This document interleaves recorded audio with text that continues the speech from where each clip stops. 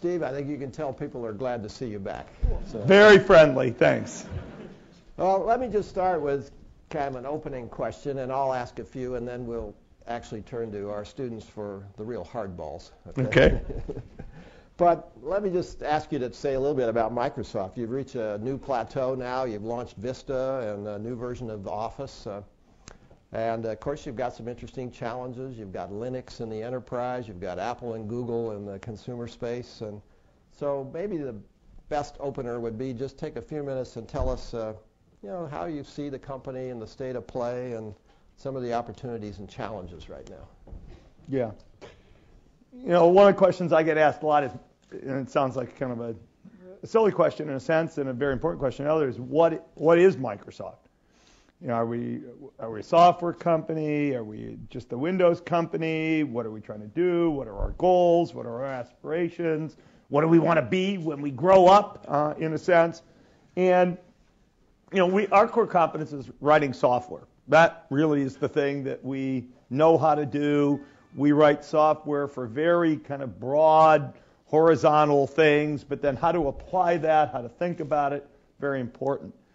Now, if you ask what are the things that I think characterize our company and sort of really talk to the issues you're talking about, number one, we're a fundamental believer that the power of software is going to continue to positively transform society. We just did something where we wrote down 70 technologies that are going to change the world over the next 5 or 6 years. Bill Gates and the team of our technical guys wrote them down. Actually, when they first came back with them, I said, you're not allowed to have 70 of them. I'm a kind of more simple-minded guy. Give me 5. And Bill said, no, we spend $7 billion on R&D. I want to at least have $100 million on each. I get 70. And I remember that from math camp, so to speak.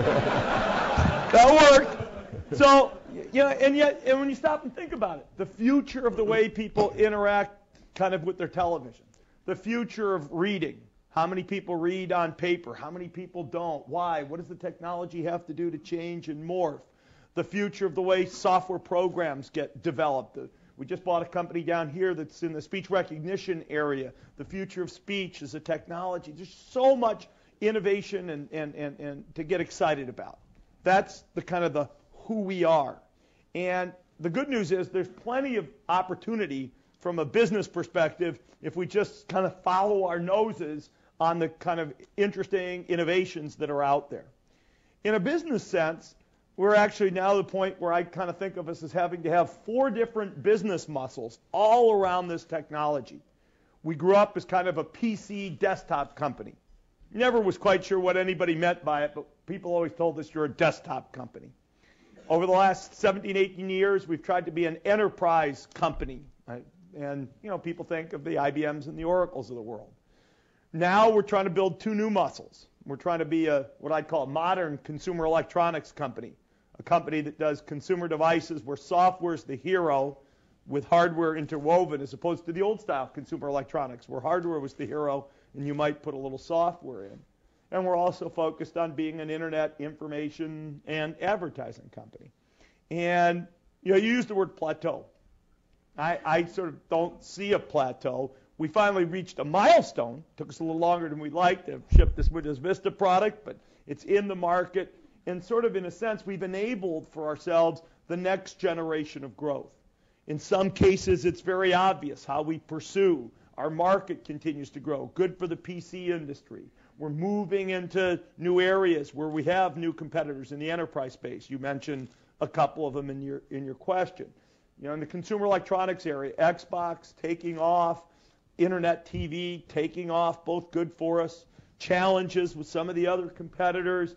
I always love to remind our shareholders that areas where we don't have share, we can probably build more market cap than areas where we already have high share. So in a sense, I see kind of a positive in all of these areas. I got asked the other day by an investor, and maybe I'll kind of summarize, the answer to your question. Are you a growth company? Which there's probably folks who've invested money professionally in the audience. I never have. So I'd ask, what is a growth company? What's a growth company? I don't know. Is a growth company a company that's investing in the future? Then I said, we're a growth company.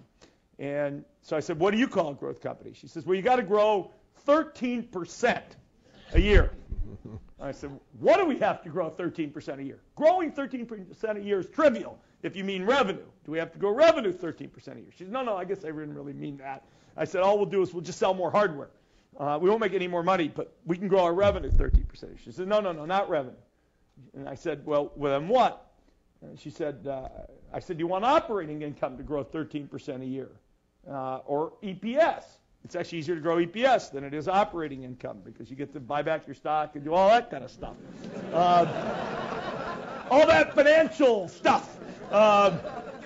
Mostly second year stuff, actually.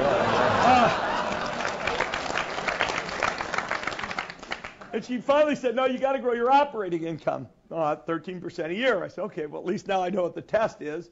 I'm not going to tell you whether I'm going to make it or not. Forward-looking statements, don't make those, blah, blah, blah. But then I said, let's just say 13% for 3 years. We make about $20 billion of operating income. So that means we'd have to grow operating income by about $10 billion in the next 3 years. I don't know how many people in the room. Try to name a company in the world that makes $10 billion of operating income that's not in oil and is not in financial services. You'll get some, but you'll be hard pressed to get there very quickly. And I said, so you want us to grow a whole 10 billion? And I said, I can't make that commitment, but I can say there's plenty of opportunity in what we do. And so we're not really at a new plateau. I think we're at a new jumping off spot. So interestingly, some of these new growth markets do not have their foundation in the Windows platform, which has been your historic source of growth and success. So what have you learned about competing in markets where Windows isn't your fundamental de facto platform to start with? In a way, what I would say is our core platform is the technology base we provide. And let me just take Xbox. I don't know, is Windows not part of the gaming market? I think that would be consistent with your question. And yet we use exactly the same graphics system essentially for people to write video games that we use that allows Toyota to design and model next generation automobiles. So we're not using necessarily the same brand and same image, but we do get a chance to reuse technology. And in a sense, if you're in a company that's really an R&D driven company, once you've spent an R&D dollar, you've got to sell the R&D to everybody. There's just, especially in our business, there's just no marginal cost. So if we spend dollars on graphic systems, we ought to sell it to people in PC desktops. We ought to sell it in scientific rendering farms. We ought to sell it to people in video game machines. We ought to sell it every place that it's popular. And that's why it's really driven us to work on these 4 business models. You know, people said Windows was a boat anchor in a sense for us as we attacked the enterprise because we were just a little old desktop company. Well, today we've got, business that's close to $10 billion in enterprise software, and Windows and all those technologies were helpful. And I think the same thing can be true in the online world. I think the same thing can be true in this kind of modern consumer electronics business. So moving a little bit from strategy to organization, I've read recently that you set up a system of 3 presidents of the major businesses. But I've also read that, Steve, you're a really hands-on guy. You love to dig into the data and the numbers. So what's it like being one of your presidents, and how do you actually operate with these 3 folks and still keep yourself informed? Yeah. If you actually ask, is there enough to do without micromanaging every detail? I guarantee we have no shortage of things that need to be done. And one of the things I think people miss when they think about this is just how complicated any large organization is. The Stanford GSB, Microsoft, any financial and services institution. When I think about my agenda, I have to represent the company externally. That's 35% of my time right there, whether it's speeches like this, customer calls, people want to see the CEO. That's a third of my time. I have roughly a third of my time that is tied up really in what I would call coaching, mentoring people, formal management meetings, operating meetings where we do review strategy or people or execution in the businesses that report to me, board meetings, Recruiting meetings, I'll go out and try to help recruit people, one-on-ones. Let's all call that time that I can't micromanage people, but where I can help. And then about a third of the time, I actually get to work on things which I want to focus on. And generally, I will tend to focus on things which are big growth opportunities or which are tough strategic challenges. And in every one of our businesses, we probably have one or two things that fall into that category. And I'll spend most of my time with those leaders and with their teams in those areas. And that seems to be okay. But it is not like, I can honestly say, I think I'm the only person that can say they've either been the number one or number two guy in companies from all sizes between 24 and 75,000. I don't think you can find anybody else who will tell you that they've basically run companies of all those sizes. And I will tell you, there does come a point where there's a point where you think you can know everything that's going on. And then there's a point where you stopped knowing everything that was going on really 3 years earlier, and you got to evolve to a new approach. And we kind of hit that about 1998, 1999. In my case, I didn't even pretend I knew everything. I thought I knew the business side, and I thought Bill knew the technical side. And probably around 97, things really had already morphed. And we probably figured that out by about 98 and 99. And now we've sort of systematically been building around teams that really drive this stuff and trying to add extra value as opposed to everything else. So listening to your breakup of time, an awful lot of it you might call leadership and people management. And could you perhaps share a little bit some of your own personal insights about leadership and managing people? Yeah. There are two or three things which I think are most important for leaders to do and yet don't always focus on them very well. Everybody likes to say leaders have to insist on accountability. And that's right, but there's a yin and a yang to that too. You want to insist on accountability, but you also want to insist that people stretch themselves and push themselves. If the game is, I got done what I said I could do, and you're really rigorous about that, you'll encourage people to set their goals low. And so how do you manage the yin and the yang of stretching people and yet at the same time holding them accountable? That's sort of a key leadership dimension. How do you manage the yin and yang of wanting to sort of delegate and yet knowing enough of the details that you're an intelligent participant in the decisions, the funding, the key issues that your people are involved with? I can't say I'm going to know nothing about most of our businesses, and yet I don't want to micromanage our businesses. And how do you hit that blend? Businesses are complicated. That is true. And yet leaders have to deal with the yin and yang of the fact that things are complicated, yet one of the leaders' great value adds is simplifying things.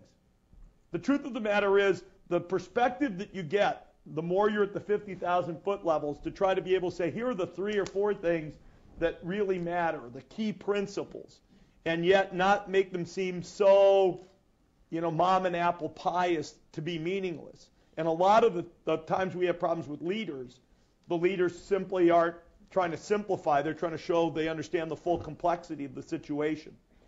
And leaders really do need to hit the exact right balance on what I'd call the optimism-realism curve. If you're not realistic, you lose respect from customers, partners, shareholders, press, employees, if you're not realistic. But if a leader can't be optimistic, if a leader can't say life is going to be better, we're going to take share, we're going to improve this situation, if you can't sort of handle being optimistic and realistic at the same time, I think it's tough to be a great leader. So it's probably those 4 leadership perspectives that with my guys, I wind up spending the most time on, is getting the right balance for them, for me, on those kind of 4 dimensions. So as you mentioned, you've been there now going from 24 people to 75,000 people. There was clearly a time when you were well known for being the place to be. This is the place to join, innovative, young, entrepreneurial company. Now as you compete with people like Yahoo and Google and Apple, certainly familiar names around here, How do you keep the place innovative, exciting at 75,000 versus when you were at 24? Yeah, I think there's a couple dimensions. One is, how do you continue to get the best and the brightest? Fact is, we just finished our best recruiting year ever. And I'm very proud of that, excited about that. And yet there's more recruiting competition than there's been in a long time. The economy's good, particularly here in the Valley. Things are good. Hedge funds want programmers these days. That's kind of a pain in the neck for those of us who had that, who didn't have the financial services industry impeding on our issues.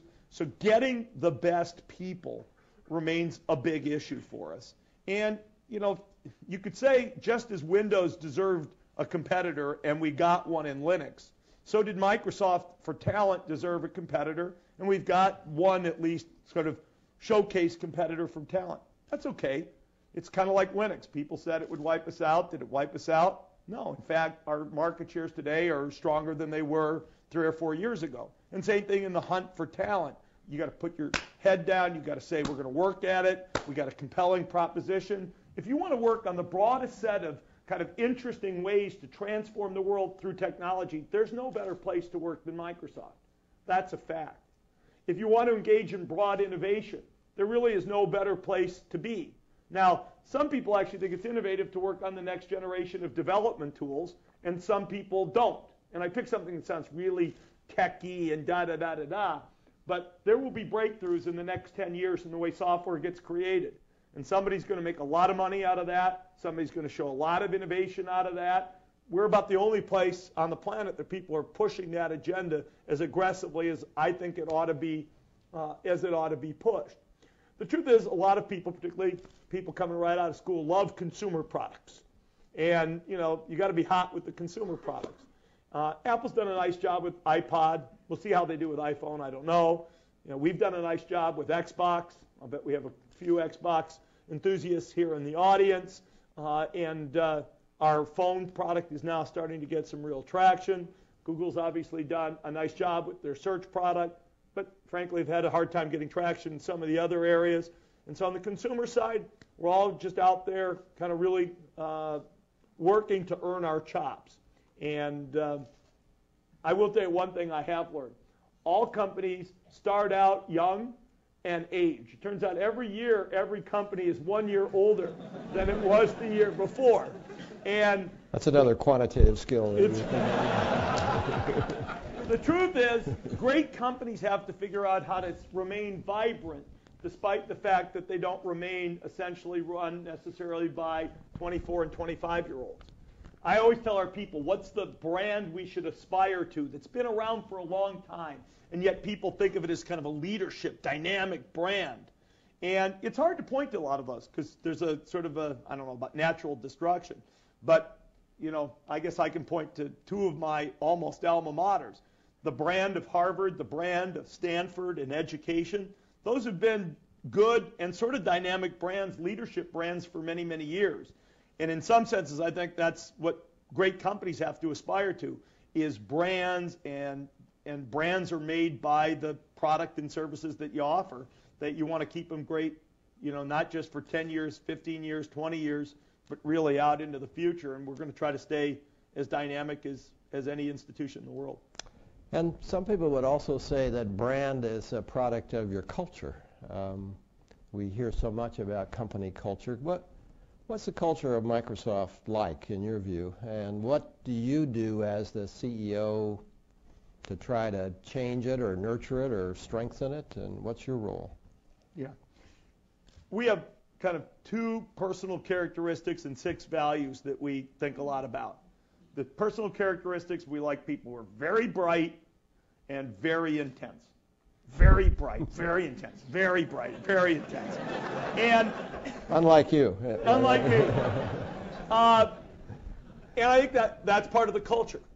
And, you get good and bad with that. You can prioritize. I mean, you might say, doesn't every company prioritize those 2 things? I think the answer is no. We do, and our culture reflects that. But we also have integrity as a core value for a company, and I think it's just important. You always have to remind yourself about that. Accountability is a core value of the company. We want people making big, bold bets. It's ironic. People are saying, are you going to innovate? Well, who else would try something as nutty as we did when we set out to do Xbox? A big bold bet that not too many people would have made, and yet we made it. And so there's a collaboration, dedication to making others better. That's one where our culture needs ongoing nurturing and improvement and evolution. And we've done, I think, a really good job outside with our business partners. With the complexity of our R&D process, we also need to have that same kind of collaboration inside. So there's some things like that that I would say are hallmarks and characterize our place. The desire to change the world also means we want lots of customers. Winning to us is sort of measured in the number of customers we have versus the number of people who engage in any activity. There's, on the planet, about 10 million software developers. I want them all using our tools. That's kind of what we come to work. And any day we find someone who's not, it's interesting to ask, why not? Why? Why? What about this? What about this? What would it take? What do we have to take? Is it price? Is it features? Is it capability? Is it innovation? That's a part of our culture. And what in particular do you do, perhaps, to keep strengthening that? Are there things that you do behaviorally or where you spend your time? And you were talking earlier about a third, and that is, can you break that out at all in terms of reinforcing these things? Basically, I didn't know this. I didn't know this even when I became CEO. I'll say that, which was 7 years ago. Everything I do is a reinforcement or not of what we want to have happen culturally. You name an activity. I did 3 things so far today. I gave a speech and did Q&A with 200 venture capitalists down at our campus. I gave a speech to about 700 of our employees. I had a one-on-one meeting with you, and I'm here. Every one of those things sends a message. We have Microsoft employees in the audience. We have recruits. We've got interns. Everything here is communicating about us and either reinforcing or not reinforcing what we want to do culturally. When we meet with the VCs, everything there is going to reinforce what their portfolio companies have a chance to think about us. So I have to think everything we do is actually a teaching and learning exercise in what we believe in, what our culture is, what our values are, et cetera. And could you comment a little bit? You said, I didn't know that even when I became CEO. And what is there about not being CEO or then becoming CEO and you see that, do you think? Okay. I should have known exactly what the job of CEO was when I took it. I mean, I worked with Bill for 20 years before he asked me to be CEO. Yeah. And we were partners. We're doing everything together. And yet 2 things substantively change when you become CEO. Number 1, you really do have bottom line accountability, and you will feel it in different ways than when you're not CEO, as you know. And number 2, really the tone at the top in terms of culture and values and what's important is non-delegable. You can coach other people, but the culture and transformation and standing up for it and believing in it and teaching in it, that starts with the CEO. It's the one thing you can delegate. You can delegate everything you want in finance. You can delegate everything you want to in marketing. You can even delegate many things in strategy. You cannot delegate culture. Okay, enough of the easy questions. Let's open it up, and who wants to go first, and we'll do as many as we can. Yeah. First of all, thanks a lot for coming. And I'm really curious about how you made the decision to drop out of Stanford and join Microsoft. So, and especially, what you saw in them and how you were thinking about that decision and how exactly it happened. Yeah, I was trying to decide actually what to do for my first year summer job. I was about, Bill and I had stayed in touch after I got out of Harvard. I went and visited him. First time I ever been in Seattle was the summer before I started at the GSB, because Seattle's kind of off the end of the earth. At least it felt that way back then. And so we'd stayed in touch. I was going through the first year. I loved first year. It was great. I was learning a lot of stuff. I wonder what I would have learned that second year. I really do. But, how to be a CEO, right? Maybe that's when you learn that. And I was trying to decide what to do for summer job. And I basically, in my mind, I had 4 good thoughts. One was to join a consulting firm, still a popular option. One was to join Morgan Stanley, Still a good option, I suppose.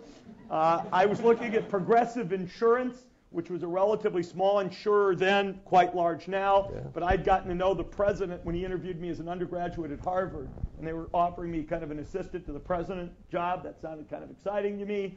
And then I was looking at Ford Motor Company because I'm from Detroit. My dad was with Ford. The then CEO, I think, was a Stanford GSB alum, a guy named Don Peterson. Don Peterson, yeah. And so I'm trying to decide what to do for the summer. And normally, I guess you don't fly back and visit everybody for summer jobs, but for a variety of reasons, had a week scheduled on spring break. I was going to go see all these guys back in their home offices. So McKinsey, I was going to go visit in Chicago, and Morgan Stanley, and I went to Boston to see Bain and BCG. I went home to see Ford. I wasn't going back to Cleveland. No offense to Cleveland, but I just didn't have that as a stopping point. And Bill gave me a call and said, "Hey, what are you doing?" I said, "Well, it's a 2-year program." He says, "Yeah, it's too bad. Maybe you should come up here." No, you'd have to leave. Nah. He said, "Hey, too bad you don't have a twin brother. We could kind of use somebody like you around here now." Yeah, too bad. Boom. I thought about it for a day, and I said, well, Bill's the smartest guy I'd ever met. And I always liked the idea. I wanted to work for smart people, and I didn't have that uniformly in my Procter & Gamble experience. I had it, but not uniformly. So really smart, and I didn't know much about the business. I'd written a few programs in my life, but I knew they were the world leader at an emerging thing. That's about really all I knew about the business, and Bill and I talked about it, but I was no expert. And so I called him back and said, "Hey, why don't I end my trip to see all these summer job companies? I'll come to Seattle and see you." And so I did. I came in, I talked to Bill, I talked to Paul Allen, who was his partner. Bill had his mom and dad work me over, which was his standard recruiting trick in the old days. His dad's like 6'7", and quite an imposing figure. Bill actually left me in Seattle by myself. He was going on vacation for the first time, so he kind of, "Okay, see you, Steve. Enjoy my house. Try to lock the door when you leave." And I thought about it and decided, Bill and I agreed we'd try it. If it didn't work out, I could quit or he could fire me at the end of the summer, and I'd come back to Stanford. So I went and talked to the folks in administration. They said, "That's okay. We'll take you back. Are you sure this is a good decision? Are you sure this is a wise decision?" I called my dad, who thought I was just about the craziest. My dad thought it was nuts. Completely nuts. Microsoft, what's that? What is it?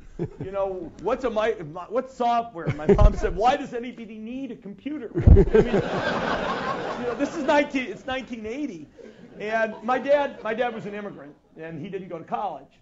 And so he thought it was sort of triple nutty, and he had worked at Ford where everybody had.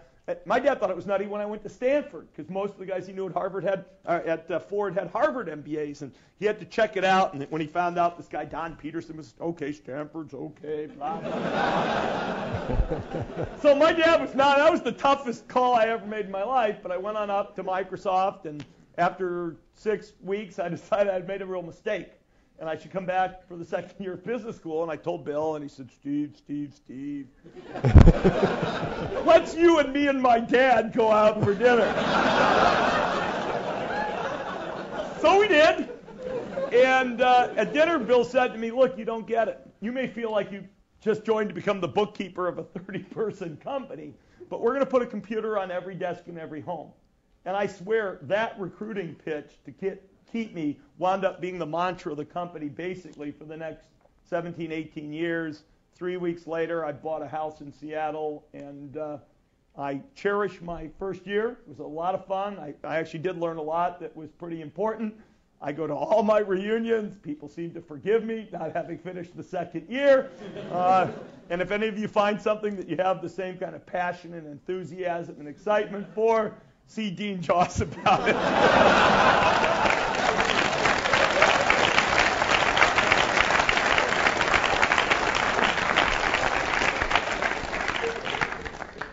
It worked out pretty well.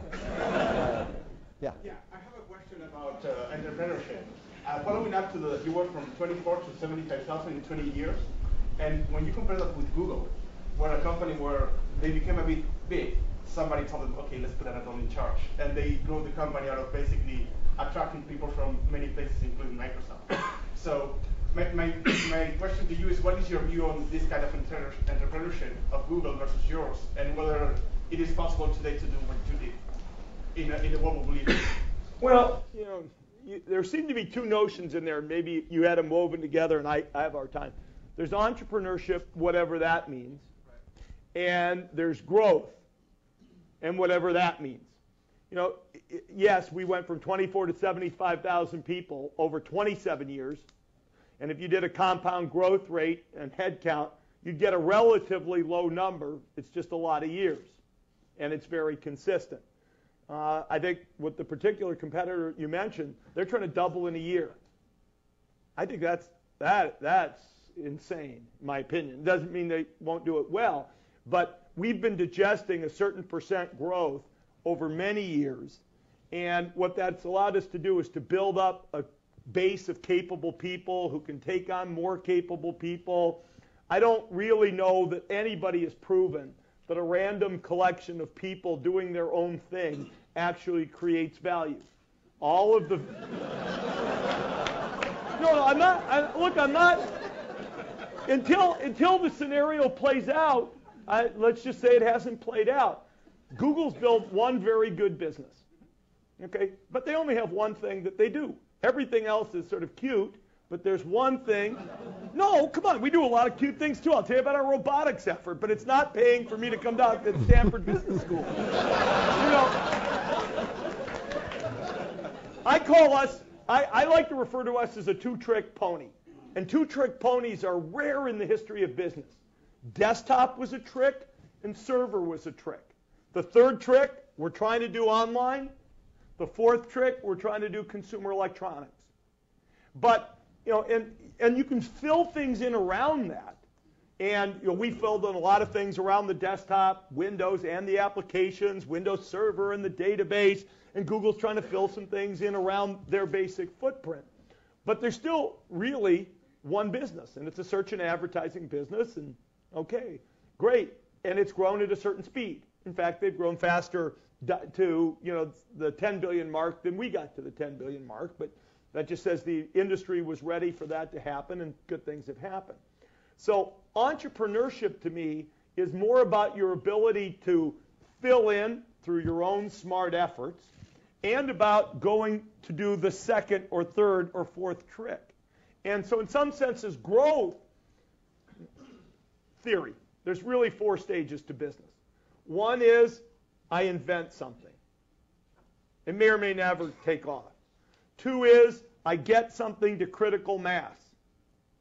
3 is I milk it like heck when it's at critical mass. 4, I create a culture in which I can do one again. And I'm also prepared to go out, I or anybody else, we all have to be prepared to go out and acquire and start the loop again. Great companies wind up having to be all 4.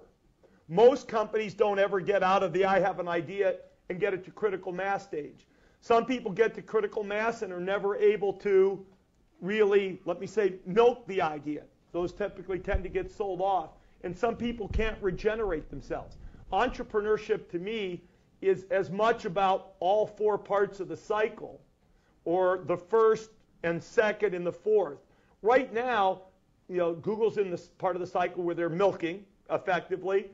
It's a fun part of business. Hey, we've got something good going. Ba-bum, ba-bum, ba-bum. You follow your customers. You do all that innovator dilemma stuff. You just keep following your customers, collecting money, la, la, la, la, la. It's good. Hey, 20%, 20%. We don't have to do anything new. We just got to do it 20% more next year. That was our 90s. That was the 90s for us, or I would say the 80s and the 90s. And now we're really in the phase where you have to say, look, we got to loop again. And our server business was really like a whole separate process, and we're going to do it again, and we're going to do it again. And it's not just a question of the technology innovation. It's also the ability to embrace multiple business models.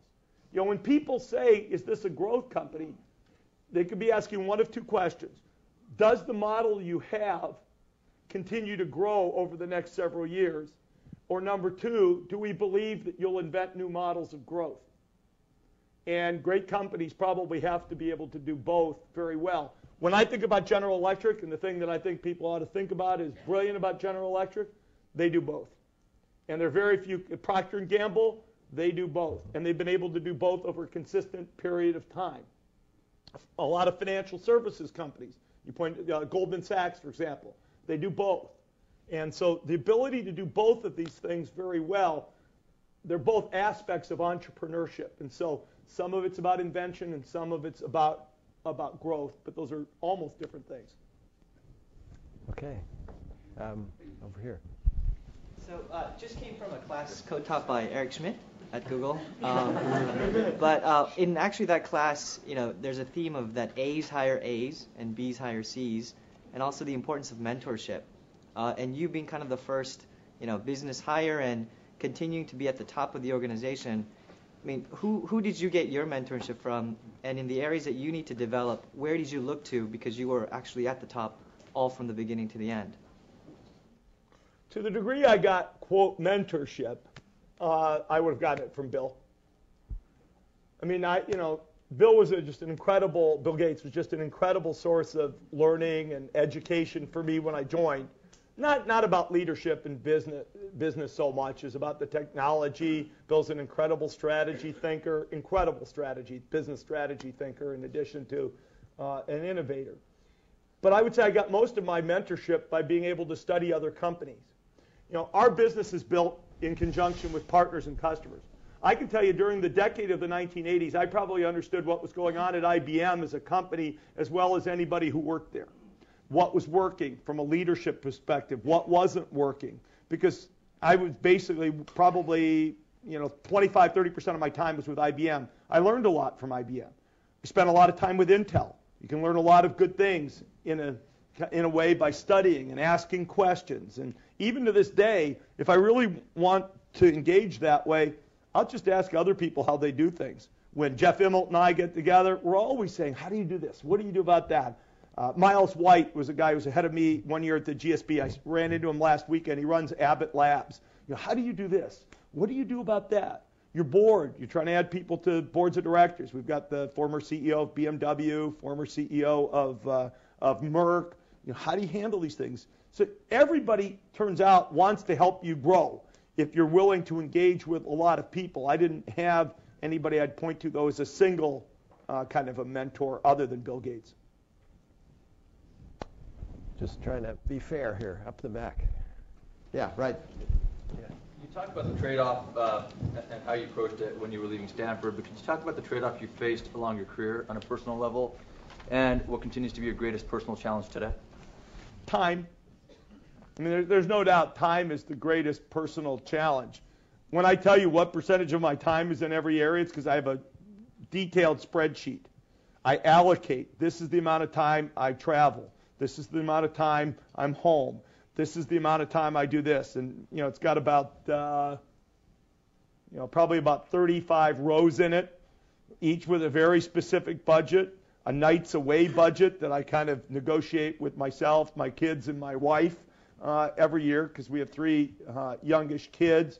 And, I'll tell you, I work hard to be able to drop the kids off in the morning at school / the bus, and I'm home in time for dinner. My wife would say I'm home in time for dessert. There's some cognitive dissonance about that, I would say.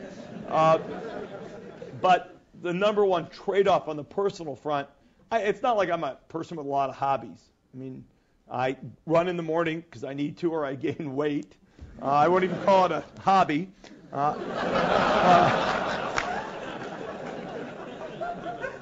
I play golf because I like to have one thing that I do, and I've got my family, and I've got my work, and that's it for me, and that works for me. That works just fine, but then I just try to balance the time between the two. Okay, right here in the middle. So both you and Microsoft are going through a pretty unique phase right now with the transition to Bill Gates. And I was wondering if you could talk about that transition. What was the first thing that came to your mind when Bill told you, Steve, I'm taking off? and how have you sort of managed that whole process going forward? Yeah, I mean, in a way, it's been more gradual than that, because it goes back to '97, I think, when Bill first started talking about having me be president. And so we went through a thought process and transition. And then Bill talked to me in late '99. He must have talked about '98 about being president, and then '99 about taking over as CEO. And that was a big transition for Bill and for me. And then a few years ago, 3 years ago now almost, he started talking to me about the notion of not being full-time. He'll still be part-time at Microsoft, but not being full-time. And that was in a public sense, it felt like it was a bigger deal. But I felt more prepared, frankly, for that transition than the transition to CEO a few years before. We're working on that in a few ways. Number one, Bill and I agreed explicitly he's got to go from being leader to coach. In some places where he would have thought of himself as having to lead the activity, he's the coach of the activity. We're trying to moderate his external engagement, so the partnerships that he was primary on, we're transitioning to other folks. We made sure we put the leadership structure in place 2 years before he took off, so that folks who are picking up part of Bill's mission have a chance to be coached and learn about that part of their work. Very explicitly, Ray Ozzie, for example, is our chief software architect. I'm having a chance to go through that because there are sort of strategy priorities that Bill is focused in on that I have. Anything Bill is really focused in on, I have never focused in on, and anything I'm really focused in on, Bill's not. We view ourselves as sort of close enough as a partnership group. One of the things I didn't think about as explicitly as I probably should have is it's nice to have a partner. Anybody running a large organization, it's nice to have somebody who you can really talk to like a partner. Bill and I have had that for 27 years, and now I'm forging kind of a new set of partnerships, and that's been probably the biggest transition for me. With Bill, it's easy. You cannot replace Bill Gates. You can run a great company, but you shouldn't think you're going to replace a guy who's a founder, a guy who knows where most of the stones are unturned, a guy who's as smart a guy as I've ever met in my life, a guy who's as famous as any guy I've ever met in my life. No, seriously, you can't say, let's plug compatibly, okay? Who do we have another Bill Gates shirt? Run him into the job. You can't think about it that way. It's wrong-minded. There was a book we had to read when I was in college, sections of a book by this guy Max Weber about the routinization of charisma. And it talked about transitions from, quote, charismatic leaders and how those go. I went out, I dusted the book back off, I reread it. It was actually quite helpful to think about. And you see a lot of great institutions that have managed to routinize after charismatic leaders. I mean, China kind of went through this from Mao Zedong through to the present-day leadership. You can have great things happen after great leaders, but you got to think about it and be explicit about it. Yes, right here. You have a lot of employees at Microsoft. How do you think about developing those masses of employees? Can you share some insights about how to think about it? Yeah, I think you have to say there's probably two kinds of development that people go through. There are people who are really functional in their approach. We're trying to develop people as salespeople, as marketing people, as finance people. And when you get to a company that's got 75,000 people in it, at least a reasonable percentage of the people never want to be, never will be general managers. And then there's a set of people who really do want to be, and you've got to make sure that you give the right kind of development opportunities to each one of them. You cannot run a very large company that's got operational processes without having some people who may not have the same general management aspirations that others do. I'd say we have a higher percentage of what I'd call high aspiration employees than almost any 75,000 person company in the world. On the other hand, it's still not 100% of our employee base. So we've worked really hard to give people both functional development as well as what I would call more general, either general management or strategy management. We have a bunch of engineers who never actually want to be general managers, but actually do want to be the strategy drivers for businesses. And we need to give them kind of the best of, it's not technology development, but they need to get some strategy and general management development, even though they don't ever want to really manage people. Some of our most influential people manage no one. And so we really have the three models that we work on and think about in terms of development. Everybody who joins out of business school basically wants to be a general manager of some form, or a senior manager, if not a general manager. That would be almost uniformly true. But if you join us as a sales rep in, Philadelphia, your grand goal in life might be to be a better paid sales rep in Philadelphia. And we want to make sure we nurture that person and their career desires as much as we do the newly minted Stanford MBA. Carol, you? Yeah. So, as a leader, what keeps you up at night? I sleep very well. No, I mean, I actually do sleep very well. It gets back to the issue I was talking about in terms of realism and optimism. You have to be realistic. So it doesn't mean everything's always going well or that there's no threats, no clouds on the horizon. But I do have a fundamental optimism about areas where we're weak, we're going to get strong. Areas where we're strong, we're going to get stronger. People we want to get, we're going to get. I do have a fundamental optimism about that. I'd say the things that eat at me the most tend to fall into two categories. Number one is new business model. Learning new business model or developing a new business model is so hard. So what falls in that category? We got a new competitor about 6-7 years ago called open source software, Linux particularly. Radically different business model. I mean, people could say, was open source innovative? The number one innovation in open source is it's a very different business model.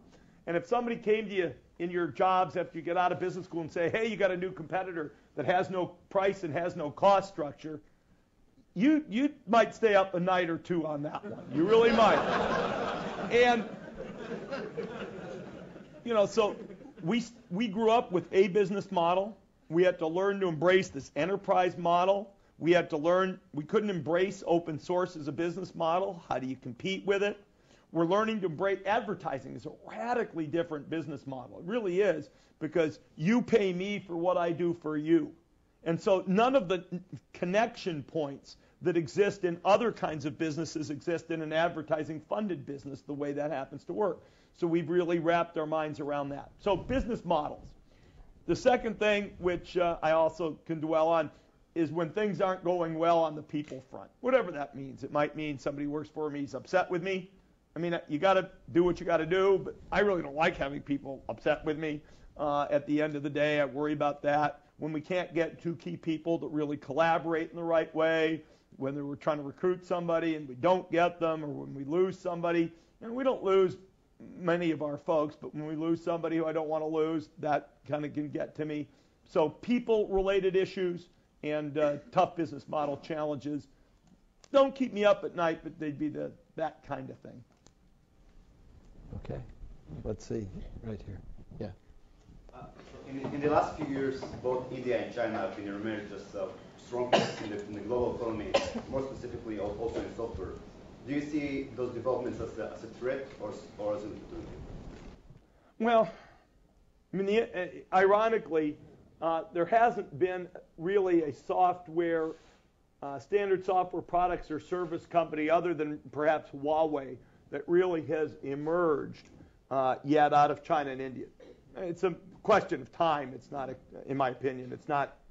But there are some natural advantages to companies that are based in developed markets. It turns out if you're based in a developed market, you actually have customers who have more money to buy from you, and you get more market feedback earlier in the innovation cycle. So even companies that are starting in many other places in the world tend to have a dual headquarters of some form in the U.S. It's interesting because people want to make sure that they're in the feedback loop that comes from the, let's say, well-financed customers here in the largest developed market.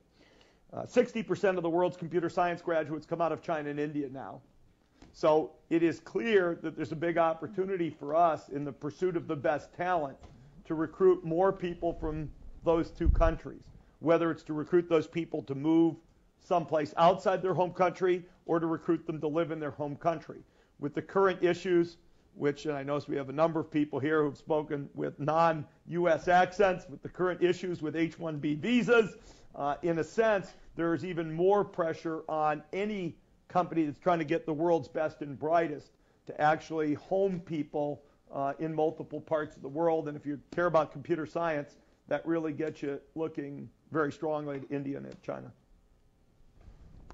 Back, the young woman. A few months ago, Microsoft went through a big organizational change, and as a result, Steven Sinofsky, who ran Office, is now over at Windows. And Steven Sinofsky is well known for running a tight ship. He ships on time, and he's pretty hands-on. On the other hand, some people are concerned that innovation might be stifled. So I guess my question is, what do you think the key challenges for Steven Sinofsky are being in Windows right now? And in general, how does the organizational structure support innovation in the Windows division in particular? Yeah, let me kind of give it a general flavor. The leaders do have different skills. One question any business has to decide is, are we going to try to homogenize and have one way we approach all problems? And I'm not actually making value judgments. I think it should be different for different companies. I don't think there's as much variation in the way Walmart store managers run Walmart stores as there is variation in the way Microsoft R&D organizations run R&D. And I think that's to be expected in a certain way. And we have managers who are much more systematic. Can they drive innovation? Yes, they can. The person the lady references is a guy who's a very systematic thinker. He's an engineer by training. He's taught some classes actually at Harvard Business School. That's what he did on his sabbatical. Very systematic thinker. And people think being systematic doesn't mean being innovative. And yet some of the most innovative work we've done is the new user interface in our Office product, which, quote, his systematic approach generated. Our newest billion-dollar product is a thing called SharePoint. It's phenomenal. It's a piece of innovation that came out of the systematic approach. There's also advantages to the non-systematic approach to innovation, which has more been a hallmark of our Windows group. And all of these things can produce. The key is to, at least in my opinion, in our company, the key isn't to quibble with the style that somebody uses or the approach. The key is to grade the results. And you just have to say, are these leaders, are these teams, are these groups that produce products that just aren't innovative, but are innovative and popular? And we've had leaders who were able to do that fairly successfully with radically different styles across our company. One more question right here. To the extent you mentioned following innovation into the market, would love to hear your views on an R&D project which led to probably a number one or number two market share, maybe outside of Xbox. Sure. I'll talk about one that I think is going to be huge, where shareholders could argue we were investing too early. But right now I'm very pleased by that investment. And that's the area of IPTV, or TV that's going to get delivered over TCP/IP internet-style networks. We started working on TV over internet basically in about 1993, 1994. We were sure it was going to get super red hot super quickly. We actually acquired a little company at the time down here for almost $500 million. I think it was almost $500 million. Yeah, I think that's right. It was either 180 or 440. I can't remember right now. I hope it was 180. Anyway, a company called Web TV, and that's actually part of the anchor pinnings of our Mountain View campus. And we've just stayed at this notion. TV over IP connections is really about two things. One, it's about an improved, richer, interactive TV experience. And two, it is now becoming the enabler that is allowing the telephone companies basically to enter the TV business in addition to the cable companies. And so we've been at this thing, 13 years? And in some senses, just now, we're really starting to see people telecom companies really get after this as a serious proposition. And so whether it's AT&T or Verizon who we're working with in the U.S., Deutsche Telekom, but this is something where basically we had nascent R&D. We did an acquisition 10 years ago, so I consider that now all nascent R&D basically. We rolled it all together. We stayed persistent. We stayed patient. Everybody else who was around the area went out of business, went to do something else. And today, I actually tell you, I think our customers are going to take a big share of the TV business, and the innovation will all be innovation that builds on the innovation in our IPTV platform. So it's another example where that's an example again where. Can I argue we were the first ones? There were probably some other guys in '94 also, but we stayed patient and persistent. The SharePoint product that I mentioned. SharePoint was a sort of a concept for a more structured form of website that our guys invented. And today, if you go to business customers, it's the hottest concept we have out there. With our Office 2000, I was just at a conference. We had about 8,000 business partners and customers of our ERP and CRM products together in San Diego. Everybody is talking about this SharePoint product because of the innovation that it brings. And it's a category essentially that we created from scratch. It's not a consumer category, so it gets a little less attention in the popular press. But man, that's been a successful innovation and a successful march to market. So just a couple of examples. Steve, I wish we had more time, but we don't. Let me say how wonderful it is to have you back. You're welcome back anytime. And I know everybody here joins me in thanking you so much for sharing your time. Thank you all.